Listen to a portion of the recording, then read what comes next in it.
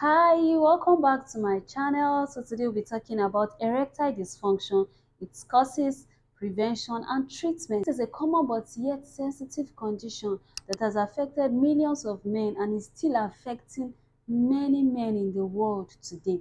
So we'll be talking about how you can prevent this from happening, the causes of this condition and the treatment of this condition.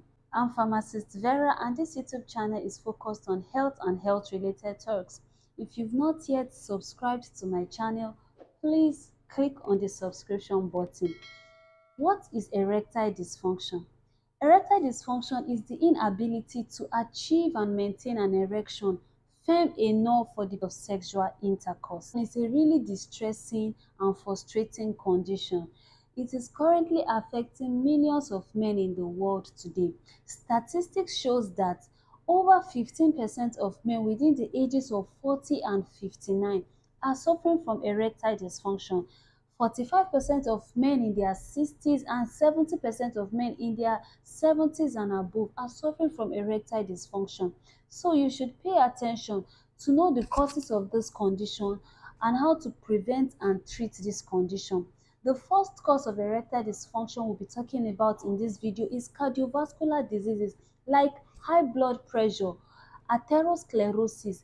These conditions can impede blood flow to the and this will in turn affect erectile function. This is because the arteries supplying blood to the penis are quite smaller than the ones supplying blood to the heart, and hence they easily get clogged. When they get clogged, erectile function will be affected. So cardiovascular diseases can cause erectile dysfunction too. Number 2, diabetes. Uncontrolled diabetes can also cause erectile dysfunction. This is because it causes nerve damage and damage of the blood vessels, and this will affect erectile function. Statistics shows that over 50 to 75% of men with diabetes experience some degrees of erectile dysfunction at some points in their life. Number 3, hormonal imbalance. When there is a decrease in testosterone level, erectile function will be affected. Hence, hormonal imbalance can cause erectile dysfunction too. 4, neurological disorders like stroke, Parkinson's disease, multiple sclerosis can also cause erectile dysfunction. This is because the transmission of nerve signals will be affected, and this transmission of nerve signals is responsible for achieving and even maintaining erection. So when the transmission of nerve signals is affected, the erectile dysfunction will set in because erectile function will be affected too. Number 4, use of certain medications and abuse of certain substances. Abuse of alcohol decreases nitric oxide levels. Excess alcohol intake decreases nitric oxide levels in the body, and it is this nitric oxide that helps in the dilation of the blood vessels supplying blood to the penis. This will lead to erectile dysfunction. Also, use of certain medications like antidepressants and some blood pressure medications can also cause erectile dysfunction. One of those blood pressure medications is atenolol, can also cause erectile dysfunction. Number 6, psychological factors like stress, anxiety, depression, relationship issues and other emotional issues can also cause erectile dysfunction because they will decrease your sexual performance, leading to a decrease in erectile function. So now these are the causes of erectile dysfunction. We'll be talking about how to prevent erectile dysfunction and how to treat this condition. Even though there are drugs like Cialis, like Viagra that are used in the management of this condition that improve the dilation of the blood vessels and promote blood flow, still these drugs are limited. They cannot take care of the root cause of this condition. So now we'll be talking about ways to prevent and to treat erectile dysfunction. The first way to prevent or to treat erectile dysfunction is to engage in regular exercise. Engaging in regular exercise helps to reduce stress and improve erectile function by improving vasodilatory activity and boosting nitric oxide secretion. Nitric oxide vasodilatory activity is what helps to improve erectile function. So when you engage in regular exercise, it will help to reduce stress, and this will help to improve your erectile function too. For people that are obese, obesity is also a major cause of erectile dysfunction. So engaging in regular exercise will help you to maintain a healthy weight, and this will in turn improve your erectile function. Number two, eat healthy. Eat healthy foods. Eat foods that will reduce your risk for developing heart diseases. Go and watch my video on reducing your risk of heart diseases.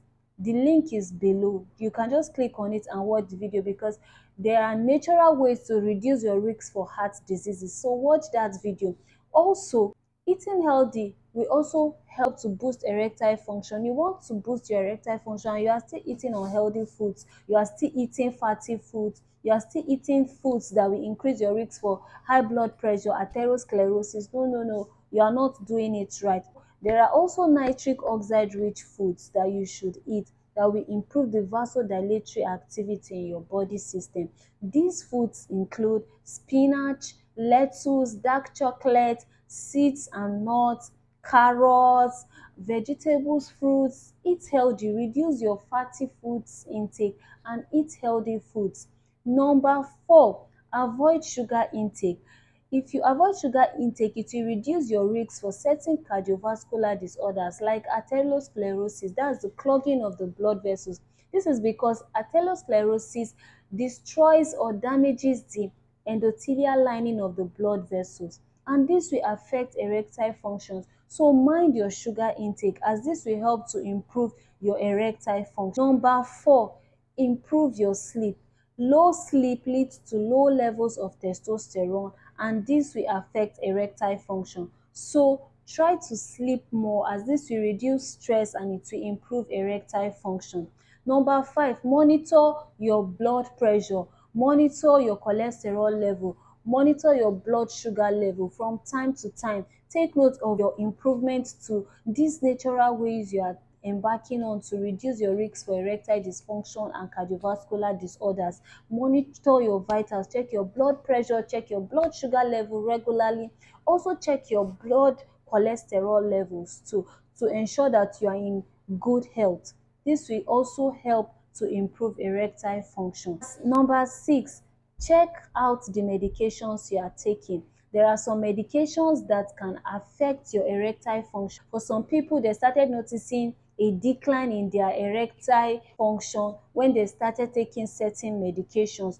Please, if you are a patient watching this video and you notice that you started having issues with your erection after you started taking a medication, please do not just discontinue. Make sure you seek advice from your medical practitioner before you discontinue any medications, because some medications have rebound effects when you just discontinue. Some medications, those have to be tapered slowly before you can be taking off that medication. So don't stop taking a medication without informing your healthcare professional.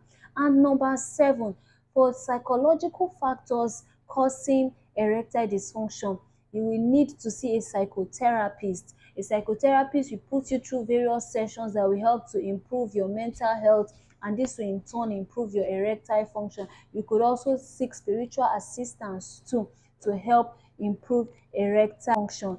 Number eight, avoid watching pornography and masturbation. A research was carried out and it was said that men that watch pornography and engage in masturbation are more likely to have erectile dysfunction. Avoid masturbating, avoid watching pornography, seek for psychotherapist assistance. You can also go for spiritual counseling and all of that, and this will go a long way to improve your erection. Number eight, please do not have low self-esteem. Be patient with yourself. It is when you've tried all of these measures, it is when you've done all of this, that you can see your healthcare professional and talk to them about how that these measures you have put in place are not really helping. Then your healthcare professional can decide to either place you on sildenafil, on tadalafil, or any of those phosphodiesterase inhibitors. But please do not just start taking this medication without seeking the advice of your healthcare professionals, because you could be making some mistakes. since they come in different doses and all of that, your healthcare professional is in the right position to tell you how and when to take these medications. So thank you so much for watching this video. See you some other time. Do not forget to like and share this video to your loved ones, and do not forget to click on the subscription button if you've not subscribed yet. I am Pharmacist Vera.